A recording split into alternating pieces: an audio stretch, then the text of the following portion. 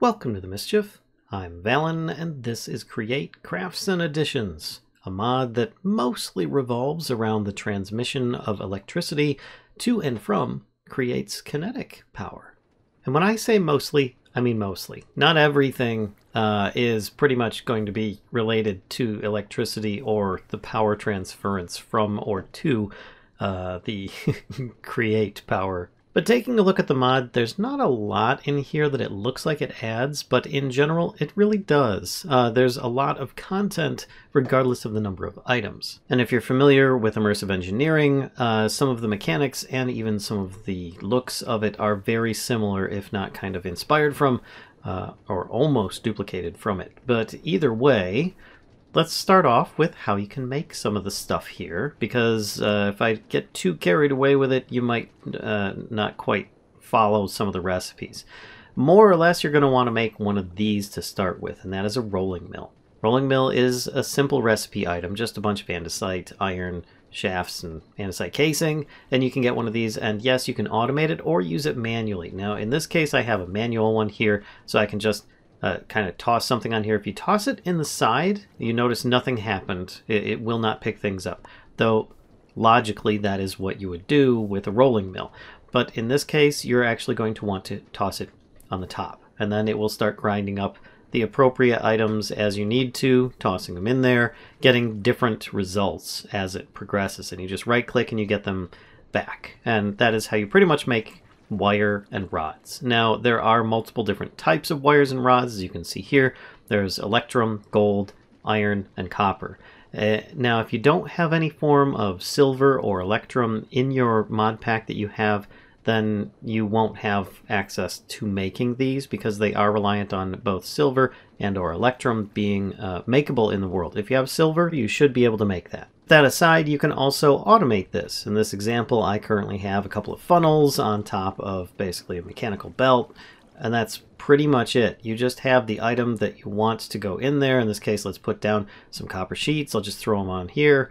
They go inside, they get processed, and when they're done, they come out the other side and pretty much finish. That's it. Same thing with any kind of like the ingots that you might have, yeah, to make the different types of stuff. So like in this case, those are wires. Once I get enough of these out of the way, you can see we're starting to make rods from the ingots, whereas wires were made from the sheets. That aside, there are some other ingredients that you might need to make, and that's going to be a capacitor, which is just made with zinc and copper sheets on top of a redstone torch, and that is used to make several of the different recipes as well. To take it a step further, there are spools for the different wire types as well. Spools are just made with some iron, and you get a whole lot of them from that, so it's not exactly a very expensive recipe, and you can start adding your copper to spools to make those, as well as gold and Electrum, etc. So now that we know how to make different kinds of wires, as well as some different ingredient types, let's talk about how you can actually start making the different electricity generators, as well as transference options that there are available. To start with, we've got these little connectors. We've got small ones and we've got large ones. They're basically for, as it says here, low current wires and high current wires. It's just a matter of how much actual forge energy it may transfer, or whatever kind of energy you may have set up for it. And you'll want to put down one at the source where the power is coming in, and then one where you want the power to go. Then you take the appropriate wire, you just right click it, and right click it on the end, and that's it. And then you've got those connected. If you don't want them there, you can always use your wrench to just kind of pick them up, and they'll disconnect, even if you just do that with just one of them. Now, something else you should know is that there are several modes of connection and use for these connectors. If you notice here, I'm currently wearing engineer's goggles, and it says mode none, network usage 45 FE per tick. Now, if I put down one of these larger ones, it's going to say pretty much the same thing. But you do need to be aware that by right-clicking with a wrench, not sneak right-clicking, because then you'll just pick it up, but if you just right-click on it, you'll change the mode where it pulls or pushes. Same thing with any of the large ones as well. Now, the FE per tick tells you how much it's actually pushing or pulling at any given time, but it will apply that mode to whatever block it's attached to. So if this is a power source block, something that's generating power in some way, then it will be trying to push power into that block. So this is not going to be very useful. If you want it to actually pull power from it, then you'll need to change it to pull. Simple enough, and you'll need to keep that in mind for a lot of these. So if you have a lot of connections and something isn't transferring, usually you can see like down in the bottom left corner there, I currently have the one probe equipped, and it usually gives me any kind of power readings on some of these things. You can see down in the bottom left, it tells me exactly how much is in there. And that's a really good way of finding this out. But also you can see network usage. But that's just so that you are aware, because that's where a lot of the problems you might have might be. And that is with the connections and not realizing that you have to change the modes on some of these. Now there is one other connector, and that's the small connector with light. That's pretty much just taking a small connector, a little bit of iron wire, and a piece of glass, putting it on there, and it generates light just like a torch at nighttime. As you can see, the moon is now up, and it is a brightly lit area. And bring it back to day. There we go. So with those in mind, you now know how to connect things, but also keep in mind that there is a limit with how many connections you can have. If you're familiar with immersive engineering, you need to have relays in order to transmit power from one to the other. In this case, it's been simplified. It's less realistic, or less immersive, one might say, and more create crafts and additions. So these act as relays as well as connectors. And you can have up to 4 connections coming off of one. So if I try adding in a 5th connection, so in this case I've got 3 connections over here, 4th one there, I try clicking on here, nothing happens. It won't let me actually connect anymore. So you can only have 4 connections per connector, and they also act as a relay. So they will transmit power around as needed. Now in this case, these aren't actually powering anything, but you can see that we are currently transferring a small power cable to a large connector.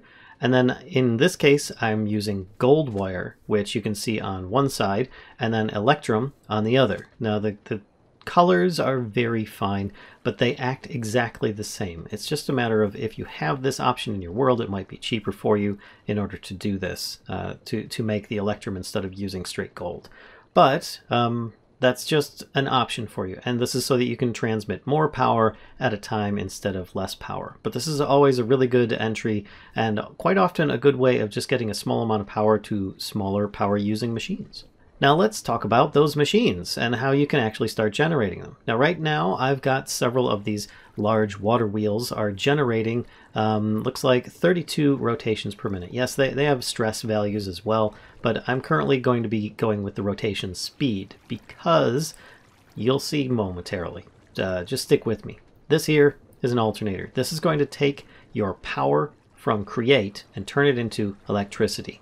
Then you've got an electric motor, which will take electricity and turn it into create power. So I have one turning it into another and then back again. But you'll notice here the rotation speed is now 24. It's not because you can't have it run faster. You could, but only if you have enough power to do so. So if you have more power coming in, then you could run it faster. But currently, this is about the highest you could have it run and maintain that speed. Yes, it can run off of batteries and stuff like that, but it will be a 75% or a 25% reduction in power if you are to transfer it back again into any kind of create power. So keep that in mind. But in this case, let's take a look at the alternator. It's made with your mechanical crafters with a bunch of andesite, iron, copper spools, iron rods, and capacitors.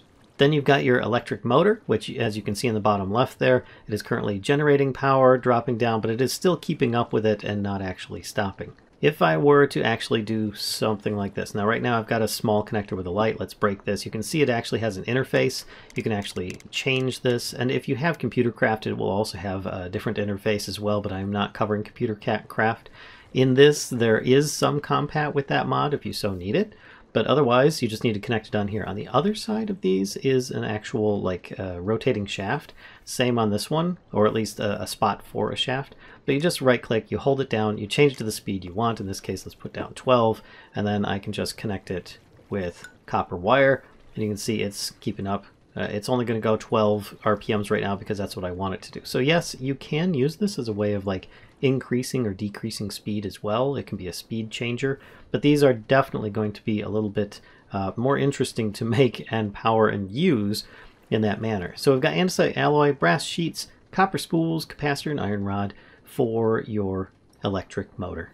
which of course will convert electricity. So you could be using any other mods. You don't have to use create in this case. You could use something like thermal or RF tools or applied energistics or whatever you have that might be generating or transferring power could be fed into this, and then it could be used to power your contraptions rather than any kind of kinetic force like water wheels, etc. So now let's talk about power storage, because obviously you can generate power and transfer it and also use that power, but what if you wanted to use it from something like this? An accumulator. An accumulator is made with a rod, brass casing, capacitors, and electrum, or gold in this case, because I don't actually have silver in my world. Now each one of these will be able to store up to 2 million forge energy units in them. And if you are familiar with some of the multi-block structures of Create, it works in a similar way. Like the tanks over there, you can just stack it up and it will actually expand. Or you can put it in sections of 4 or 5, and just by clicking on top, it will then increase them if you have enough of those units in your hand. Now going with the accumulator, on the very top and on the bottom, it will do the same thing. It will automatically try to push energy out. So if I have other mods that can accept power and I put something on top here, it will automatically be pushing power from this accumulator into that if it is in the top or bottom spaces. Alternately, you can use the connectors, or if you have other mods that have power connection options, you can do so and just make sure that they are pulling the power, in this case, out. And then you can have them going into something like another one or other machines, etc., so that you can do so. Now you can always just have something generating power into a battery and then use that as you need to for different tasks. But this is just an example of how it works. So there's a big one, there's a small one, and they just work kind of similarly. Obviously this one can store a lot more because there's more of them. Now along with that, you'll see that I have here a relay. Yeah, it's a little confusing with some of this if you're familiar with immersive engineering, but it does kind of relay things.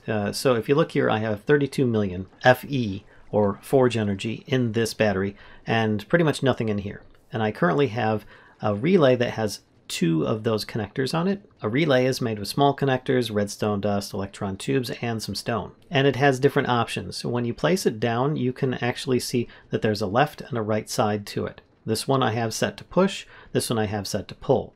So if you look here, I currently have a battery unit, or an accumulator, that is going to be pulling the power from this block and then pushing it into your relay.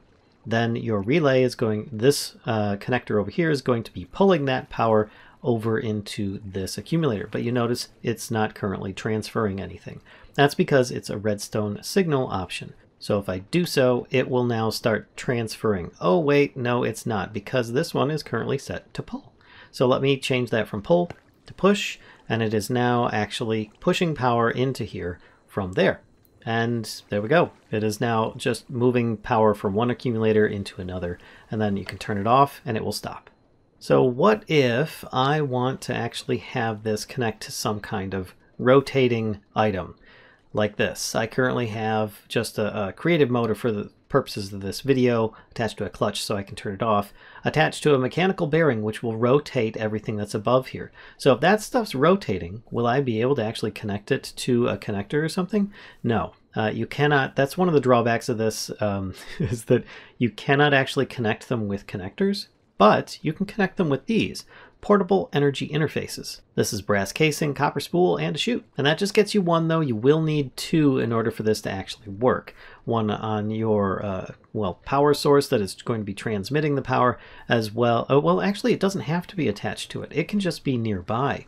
In this case, you can see that I currently have a couple large connectors taking the power from this accumulator and transmitting it over here. I just have it sitting on here as something to represent what it's doing. It doesn't even have to be attached to the accumulator.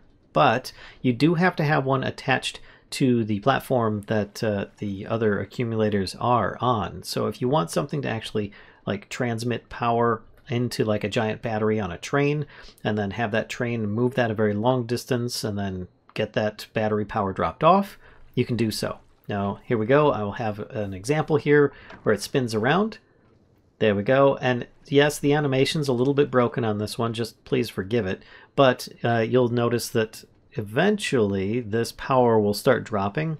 Either way, I have 2 accumulators, and if you recall, when I turned this one on, it's a very slow battery fill. It doesn't move very fast. This is also low voltage, so it's not going to go quite as fast as the high voltage one is, but this is currently powering this one. As soon as these are done, it will actually wait several seconds, and then when it is finished, it will actually stop the connection and continue spinning, as I just demonstrated there. How convenient. So now that those batteries are full, when I stop this, let's actually wait for it to get a little bit past it. We can take a look, and both accumulators are now full with power. Now, a little something to help you along your way. I'm sure that some of you remember that you can use rose quartz plus sandpaper. You put one in one hand, one in the other, or you can automate this with your different deployers, and you can create yourself a little bit of polished rose quartz.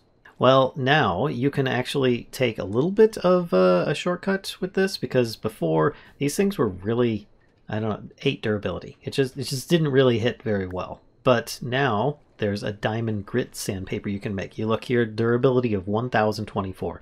So this can last a bit longer. You can also, I believe, enchant these with unbreaking, even mending if you really want to go that crazy.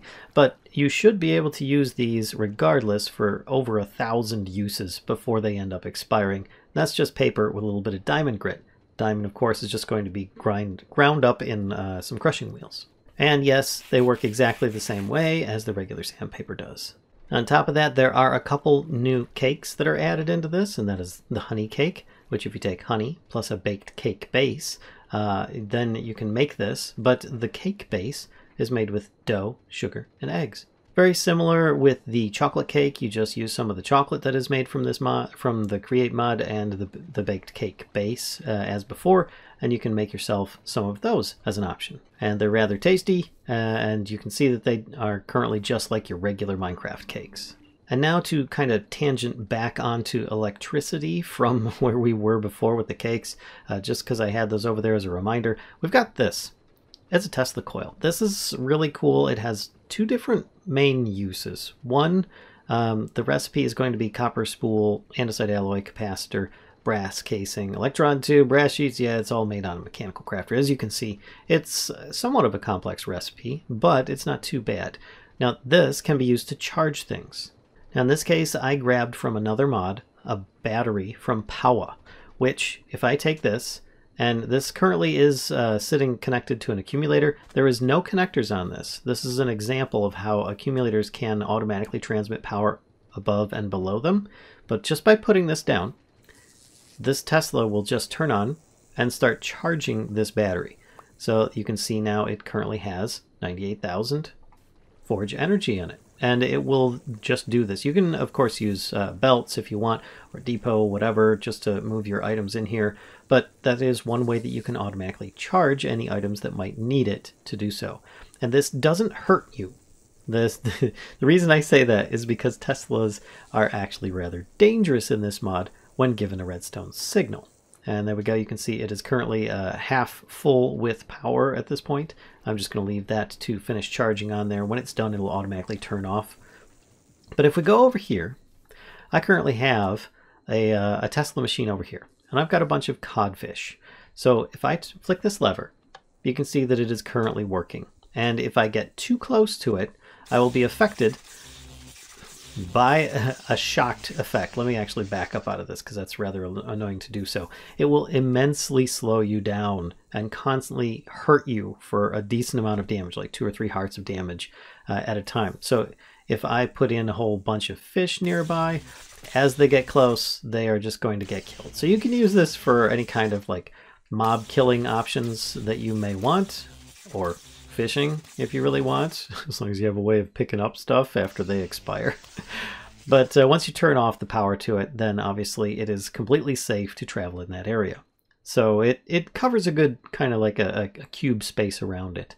So let's go over here, and we've got a whole bunch of different kinds of power production that might help you along your way. If you're familiar with the blaze burner, which is basically a captured blaze that you then need to feed with something like a bit of a stick or something like that, and you can see it'll flare up and start producing heat on whatever kind of container is above it. That is a good use for it. You can use coal and whatnot, but there are other ways that you can do this, and this is where we're going to cover something miraculous: the straw. This here, it's just a piece of bamboo that has been fed through a rolling mill, and once you give it to one of these guys, you'll see they'll turn into this, basically a fluid container blaze burner, so you can constantly fill them. And yes, it'll use it up. I'm in creative mode, and you notice that the pipe now connects, whereas before it did not, because these guys could not take fluid. And you see here I currently have lava and some kind of biofuel, which I will cover momentarily. These guys can basically produce a lot of good stuff. So let's just flick the lever here. You can see once the fluid starts getting to the blazes, they start flaring up and acting just like they did before. And that's with the lava. Now this one here may end up taking a second, especially if I have it going the wrong direction. And you'll be able to see that the biofuel will actually light it up into hyper mode, which is fantastic and allows you to then have an alternate means of creating that instead of using blaze cakes. So how do you produce those? I'm glad you asked. This is what I'm going to be covering next. We've got here biomass pellets. Biomass pellets are made by compacting biomass. Biomass is made with any number of different vegetation items plus some seed oil being mixed in a heated, basically, basin. Now, seed oil is made from different seeds put into some kind of mechanical press, which then creates the seed oil. These are fantastic power sources. One biomass pellet will smelt 32 items. To give you some kind of context, coal or charcoal will smelt 8. And a bucket of lava will smelt about 100 items. So what do you think a biomass pellet will do? Which is made from basically just taking 9 biomass pellets and putting them together. This will fuel 288 items being smelted. So the biomass is quite strong and powerful. It can be very, very useful on multiple levels. Not to mention that biomass itself can also be used to make a copper spool with festive lights. And that is these lights that you see around here. They don't require any kind of power. You just put them up, and they are somewhat visible in the dark lighting. They don't give off light, but they are a very bright color and just give a little bit of festivity around your base. Maybe a little bit of fairy lights, never hurt anybody. Again, just a reminder that seed oil is made by compacting seeds with a mechanical press, and biofuel is a little bit different. This requires biomass plus sugar and a bit of cinder flour. If you're not familiar with that, it's basically just netherrack being tossed into a bunch of crushing wheels. And this gives you an option for your biofuel, which then can, look like that. On top of that, this mod also adds in options for some things to actually stand up as opposed to lay down if they're on a belt. So if I put this on here, so if I were to toss this on here, it actually stands up instead of lays down. Now this isn't for everything, but it is for some things. So it is just kind of like a little nice thing to have. Something else that's useful for wires, barbed wire. This is made with just a bunch of iron wire, and you get these. They are very strong items that can wreck a lot of mobs. We're changing into survival mode. This guy is going to want to come towards me through the most direct route and may end up just dying in the process. It's very simple to actually get your mobs to go through some of this stuff, and they will hurt and die in most cases, while also being severely slowed. Now last but not least, and probably the most powerful thing in this mod, it's going to be the pale gold amulet. This here is made with Electrum, so you do have to have silver in your world in order to create this.